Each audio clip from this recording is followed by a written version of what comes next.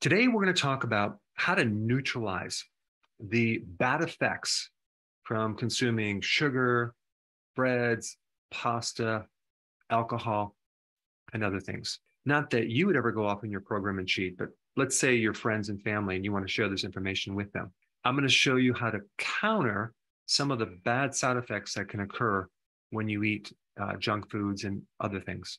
Now, what's interesting about this topic is if you go to the experts, and I'm talking about even organizations like the American Heart Association, they will still allow you to consume sugar and alcohol. And as long as it's part of a balanced diet, it's totally fine. They don't see too much problem with it.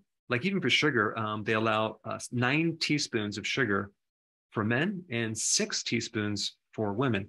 Now, this is not even counting the carbohydrates. In fact, for carbohydrates, they recommend up to 65% of all your calories can be carbohydrates. That just blows me away. You have these experts in the field. And I guess what makes a person expert is how much education they have, how many degrees they have. I mean, what's so ironic about that is this is just my personal belief, and this is the generality. I think the more education a person has, the more they're educated in a certain thought pattern, and they have a lessened ability to think freely. I mean, I'll even give you an example with myself. I went through pre-med, and then I went through chiropractic college, which is definitely different than medical school. But I quickly found out there's just not enough time to learn the quantity of data that they cram down your throat. So what we did as a substitute is memorize, okay? We memorize information, regurgitate it on the test, get through the test, and then get on to the next subject. And so there's a really big difference between learning the information, understanding it, being able to apply it, and memorizing it.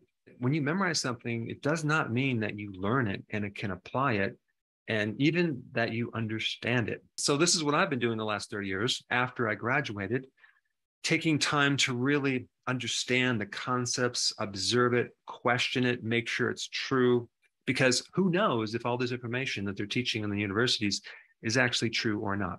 And this is my own personal experience. I felt that after I graduated, I felt I was dumber than when I went in because I was filled with so many confusions. I didn't have a chance to apply this information, but they do have internships, things that help you apply. So I got a little distracted. I digressed. Let's get back to the topic at hand. All right, number 1, sugar. What happens when you eat sugar is you have several things going on. You have a spike in your blood sugars, especially if you eat something that is high on the glycemic index, which basically means it spikes your sugar fast. And the faster it spikes the sugar, the worse off your health will be. And so we have this negative effect from the glycemic index of foods, but we also have another index. I'm not sure if you ever heard about this, but it's called the glycemic load, which looks at the quantity of carbohydrates in that food. So that's a little bit different because they take the glycemic index and then they multiply it times the amount of carbohydrates, divide it by 100, get this number, and then that is put on another scale. So for example, you might eat something low on the glycemic index, okay, but it's not as low on the glycemic load. But like watermelon, for example, it's low on the glycemic index, but it's higher on the glycemic load because there's a lot of carbohydrates in it, okay? Then you have pineapple, which is considered low, but on the glycemic load, it's higher. And then you have a banana, which is considered low, but the glycemic load is higher. So my only point on that is that when you have more fiber, you can buffer this sugar response. So the first thing you need to know is that if you eat sugar, make sure you also add fiber with it or close to that meal to help buffer the response of the sugar. The more fiber you eat with the sugar, the less the insulin response. And one of the problems with eating sugar is it triggers insulin. And fiber is one of the 2 things that won't trigger insulin. The second thing, when you consume refined sugar, okay, you are going to deplete certain nutrients, specifically or mostly potassium and vitamin B1. But you also deplete calcium, magnesium, and zinc, and even some other things.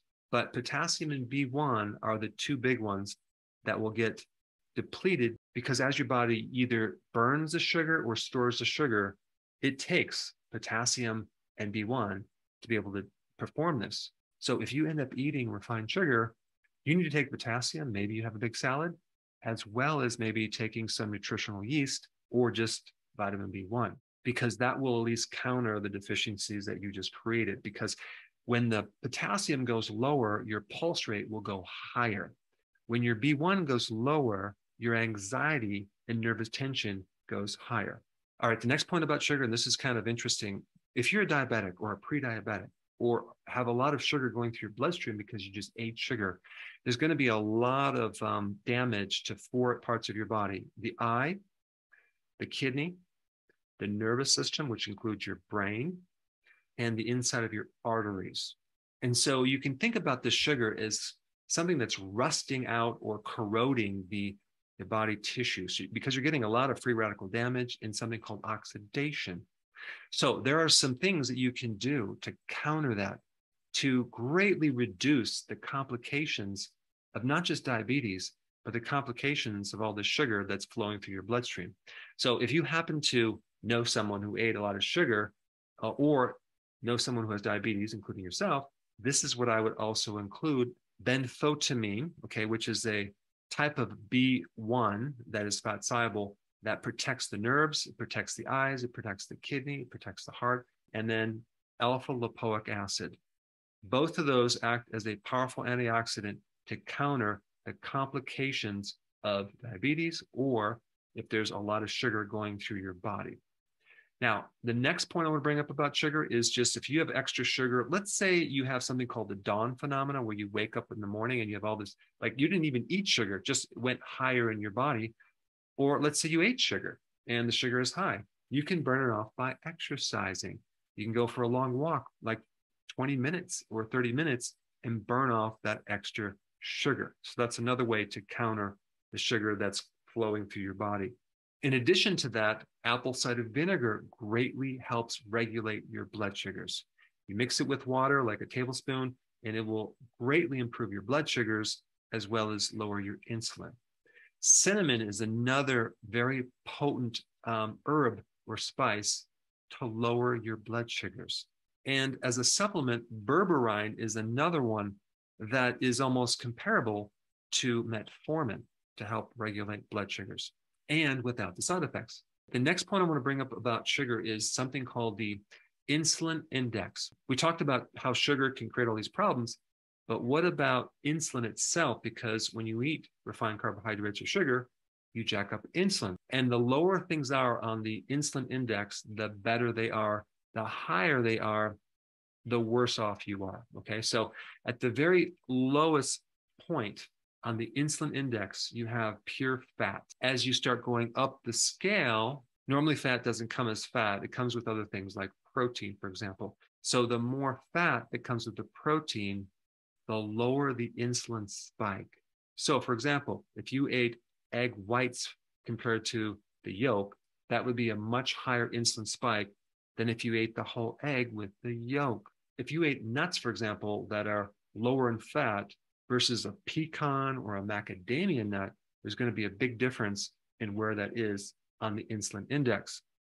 And then if we take a protein that has like no fat in it, that's very, very high on the insulin index. So whey protein powder is really bad for your blood sugars. So the reason I'm bringing that up is that if you add more fat to your meal, you'll buffer the insulin response. Now, we can combine all this together. Let's say you have a salad with all the phytonutrients that can actually counter some of the free radical damage from the sugar, right? And then we add the oil, olive oil, to help buffer any type of insulin response there. And then we also add vinegar, because I mentioned apple cider vinegar lowering your blood sugars. We can add balsamic vinaigrette. Now you have this amazing countering effect of basically you're just having salad with dressing to help buffer the bad effects from sugar. All right, the next thing you could do to counter the bad effects from sugar and other things would be just to do fasting, okay? What does fasting do? It turns on all the repair genes in your body. So your body's going to go in this repair mode and very potently repair damage from things that you just did, whether from alcohol, refined carbs, or just pure sugar. So fasting is a very important thing. Also, fasting will stimulate your own body's antioxidant, and that will counter the free radical damage from the sugar.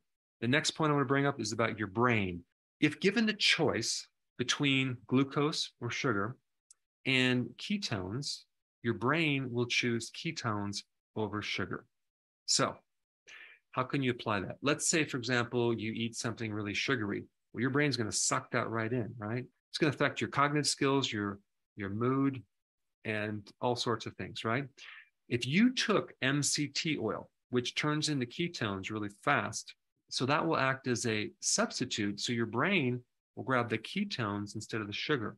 And at least mentally, you're going to feel a lot better than if you didn't do that. Let's say, for example, you went off the program and you had some alcohol. How can you counter that? Well, you have a hangover, right? I'm going to show you how to counter that, but then you also have the damage that it's done to the liver. So there's an enzyme your liver produces to turn that alcohol into another chemical. It's called acetaldehyde, which is like 30 times more toxic than actual alcohol. And so the bad feeling that you get when you drink alcohol, like a hangover, is from that byproduct. It's kind of like an intermediate chemical in the process of trying to break down alcohol. And so you can take vitamin B1 to help counter that toxin, and that will reduce your hangover. The other problem with alcohol, it's very dehydrating. So if you were to take some electrolytes, okay, and more water, you would feel better as well because your brain is now dehydrated. Some people do pickle juice. You can also do electrolyte powder. You can add sea salt with more water to counter that. The other really cool thing you can do is take the herb milk thistle, which has very special properties for your liver. Okay, it protects the liver. It reduces the effect of alcohol destroying the cells, and this other condition called autophagy, which is the recycling of damaged tissue in your body. It will actually increase that. All right, number 3, drugs. Okay, so this goes beyond sugar or refined carbs and alcohol. Let's say you take medication. There are some side effects that are going to occur. If you took milk thistle, that would protect your liver. But here's the catch. A lot of medications use the same enzymes as milk thistle, so you don't want to take it at the same time, okay? Because that might decrease the effect of the drug. I would just recommend take the milk thistle at a different time of the day. So that way you have the protection, but you don't interfere with the drug. A couple little points about drugs. Metformin depletes B12 and B1. So you want to take those 2 drugs to prevent a condition called lactic acidosis, which is very dangerous. Statins deplete coenzyme Q10. So you want to take more coenzyme Q10 if you take statins. Antibiotics kill off your good bacteria, and then you end up with a yeast infection. Anytime you take an antibiotic, you should always take a probiotic at the same time. Antacids destroy the acid in the stomach, putting you in a situation where you now are going to have a hard time absorbing minerals, killing off viruses and other bacteria. Also take apple cider vinegar and water and betaine hydrochloride. Both of those remedies will probably fix your acid reflux anyway. All right, the next point about grains, whether that's bread, pasta, cereal, crackers, biscuits, things like that. Grains are filled with phytic acid, which blocks trace minerals and other minerals like zinc, iron, iodine, calcium, magnesium, manganese, and many other minerals. So if you're doing a lot of grain products, you want to make sure that you replace these trace minerals and minerals. And it just so happens that the 2 top best foods for doing that would be organ meats like liver. And that gives you really good bioavailable zinc and iron and other minerals like selenium, but also shellfish will do it. When you consume fish that's high in mercury, that could be very problematic to various things like your thyroid. So you want to take the antidote to mercury, and that is selenium. Selenium binds up with mercury, making mercury no longer toxic to the body. And so the fish that are high in mercury are like shark, swordfish, and tuna. Seafood that are low in mercury are like salmon, cod, oyster, sardines, shrimp, and canned tuna that's light. And there are many more. All right, number 6, let's say you ate too much sodium or just table salt, right? Or you had MSG, monosodium glutamate, which is a lot of sodium and you feel all swollen and puffy. you can take potassium to counter that. So the more sodium chloride you have, or the more sodium you have, the more potassium you need to counter that. So that would definitely be like leafy greens or a big salad. Couple last points on this topic. If you found that you ate too much food and you feel bloated, you could take betaine hydrochloride and or apple cider vinegar to speed up the digestion to help you reduce the bloating. Next point, oxalates. Let's say you ate a lot of spinach or almonds that are high in oxalates, which tend to irritate your joints or increase your risk for kidney stones.